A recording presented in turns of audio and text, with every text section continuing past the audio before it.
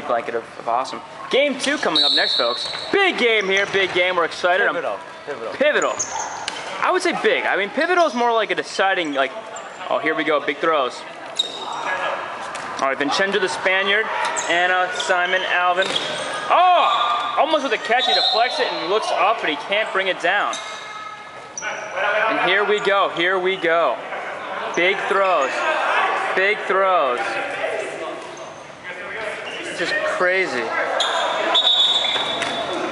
Things are going down in Donkey Kong.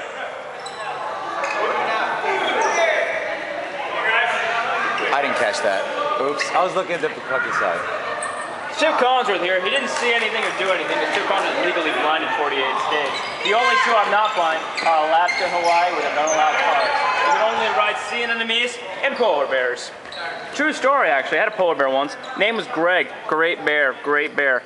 You know, unfortunately, one day we're out hanging out, me and Greg, and just fucking around, you know, doing polar bear type stuff. And out of nowhere, Sarah Palin comes and shot Greg square in the chest.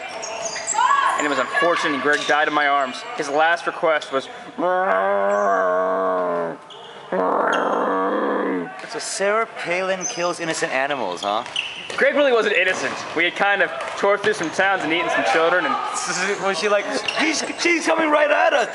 Do you see that South Park I've seen that episode. It's very similar to that, but we were actually coming right at her and her family. They were defenseless, and we had to eat them for sustenance.